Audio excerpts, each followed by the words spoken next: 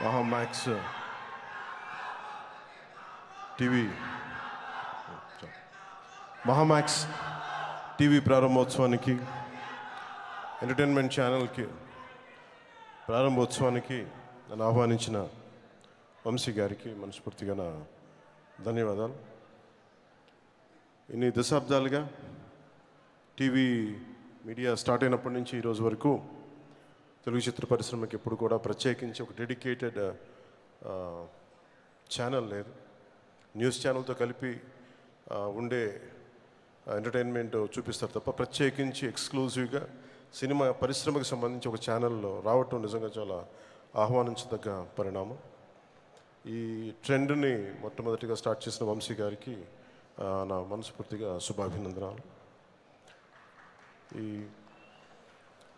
కోరుకునేది కూడా ప్రత్యేకించి చిత్ర పరిశ్రమకి రాజకీయ రంగానికి రెండిటికి సంబంధం ఉన్నవాడిని.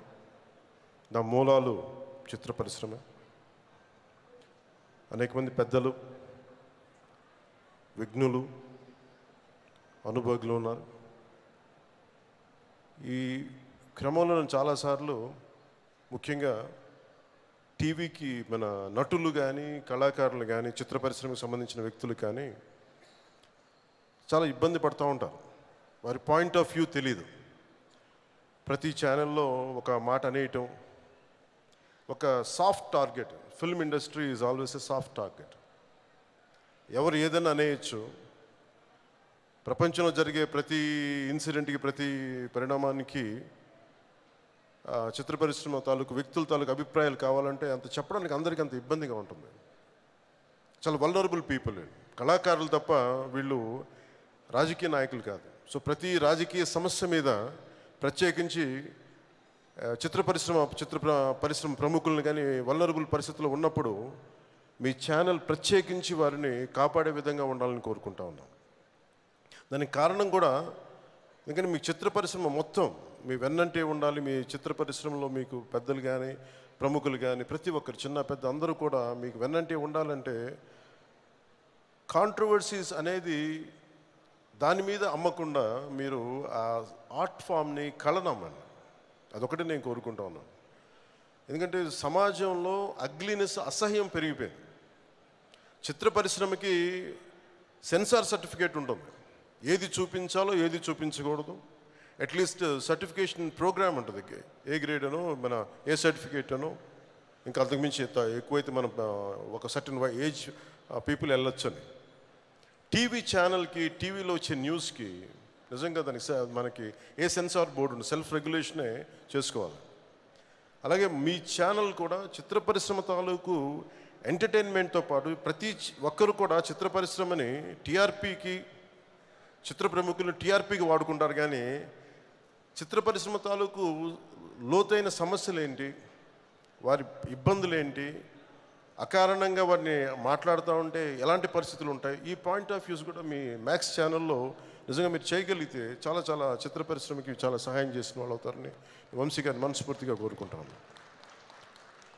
మొన్న కూడా నన్ను ఈ మధ్యన ఆంధ్రప్రదేశ్లో జరుగుతున్న ఒక రాజకీయ పరిణామాలకి ప్రముఖులు ఎవరు మాట్లాడలేదు అంటే నేను ఒకటే చెప్పాను. చిత్ర పరిశ్రమలో ఉండేవారు చాలా వల్నరబుల్ పీపుల్. వాళ్ళ కళాకారులు. రజనీకాంత్ గారిని విమర్శించిన రజనీకాంత్ గారు తీసుకొచ్చి మాట్లాడలేరు. చాలా బాధాకరంగా ఉంటుంది, చాలా ఇబ్బందిగా ఉంటుంది. అందుకని వీరి పాయింట్ ఆఫ్ వ్యూని మీరు ఖచ్చితంగా మీరు తీసుకొస్తే నిజంగా మీకు ఏ పరిశ్రమలో మీకు అంటే ఎంటర్టైన్మెంట్ లేకుండా జీవితం లేదు. అందులో చిత్ర పరిశ్రమ సింహభాగం తీసుకుంటుంది, సమాజాన్ని ప్రభావితం చేస్తుంది. సో దాంట్లో మీరు ఆ పాయింట్ ఆఫ్ వ్యూని మీరు ఖచ్చితంగా తీసుకెళ్ళాలని మనస్ఫూర్తిగా కోరుకుంటూ, గోడవల్లి రామబ్రహ్మం గారు లాంటి పెద్దలు కానీ, రఘుపతి వెంకయ్యనాయుడు గారు కానీ ఎంతసేపు మీరు ఒకసారి మన పూర్వీకుల ప్రస్తావన కూడా చాలా అవసరం. పూర్వీకులు మనం మర్చిపోతూ ఉంటాం, మనం కాంట్రిబ్యూట్ చేసిన వ్యక్తుల్ని మర్చిపోతూ ఉంటాం, గొప్ప గొప్ప సినిమాలు తీసిన వాళ్ళు మర్చిపోతూ ఉంటాం. ఒకసారి మీ ప్రోగ్రామ్స్లో కూడా ఒకసారి వారి తాలూకు విశిష్టత, వారి తాలూకు గొప్పతనం కూడా తెలియజేయాల్సిన అవసరం ఈ వచ్చే తరాలకి అవసరం ఉంది. ఆ బాధ్యత మీరు తీసుకుంటారని నేను మనస్ఫూర్తిగా తెలియజేసుకుంటూ, ఇది చాలా అత్యంత అద్భుతంగా ఈ కార్యక్రమం కొనసాగాలి, ఈ ఛానల్ కొనసాగాలి. పెట్టిన పెట్టుబడిదారులందరికీ గొప్ప లాభాలు రావాలి, ప్రజలకి చాలా ఆనందకరమైన వినోదం ఇవ్వాలని మనస్ఫూర్తిగా కోరుకుంటూ, ప్రతి కార్యక్రమానికి సుమగారు లేకుండా ఆ కార్యక్రమం లేకపోతే ఒక నిండుతనం ఉండదు. సో సుమగారు ఉంటే ఖచ్చితంగా ఇది ఒక నిండుగా ఉంటుంది. అలాంటి సుమగారికి మనస్ఫూర్తిగా నా ధన్యవాదాలు తెలుపుకుంటూ, నన్ను ప్రత్యేకించి ఆహ్వానించిన వంశీ గారితో నాకు పరిచయం, చాలా సంవత్సరాల నుంచి నాకు పరిచయం. ప్రజల తాలూకు సమస్యల్ని చాలా ఒక బలమైన వాగ్దాటితోటి ఆయన ముందుకు తీసుకెళ్లే విధానం, ఆయన ప్రోగ్రామ్స్ బాగా నచ్చుతాయి. అలాగే ఆయన పొలిటికల్ జర్నలిజం నుంచి ఈ రోజున సినిమా పరిశ్రమకు సంబంధించిన కూడా దాన్ని ముందుకు తీసుకెళ్ళటం ఆయన చేతులు జరగటం, మనస్ఫూర్తిగా వారికి నా శుభాకాంక్షలు తెలియజేసుకుంటూ, ఇక్కడికి వచ్చిన పెద్దలందరికీ, పారిశ్రామికవేత్తలందరికీ, ప్రతి ఒక్కరికి పేరు పేరున నా ధన్యవాదాలు, నా హృదయపూర్వక కృతజ్ఞతలు తెలియజేసుకుంటూ, ఇక్కడికి వచ్చిన అభిమానులందరికీ, ప్రత్యేకించి నా ఆత్మీయులకి, నా కుటుంబానికి మనస్ఫూర్తిగా ధన్యవాదాలు తెలియజేసుకుంటూ, అలాగే నేను ఇక్కడ వచ్చిన కళాకారులందరూ కూడా మీ పెర్ఫార్మెన్స్ నేను చూడలేకపోయినా ఖచ్చితంగా మీరు అద్భుతంగా చేశారని నేను ఆశిస్తున్నాను. సో మీ అందరికీ కూడా నా శుభాకాంక్షలు మీకు తెలియజేసుకుంటూ సెలవు తీసుకున్నాను. జై Hind.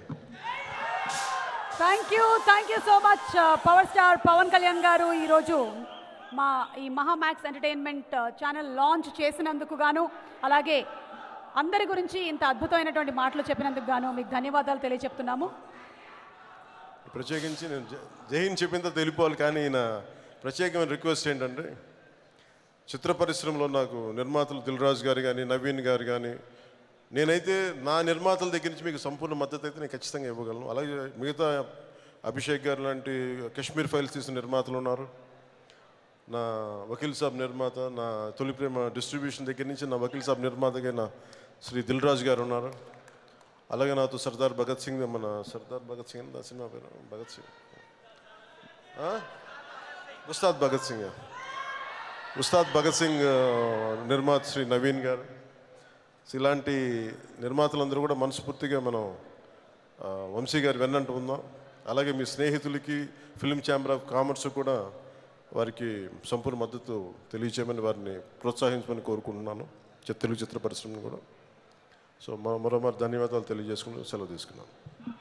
Thank you sir, thank you so much. Yes, Ustaad Bhagat Singh.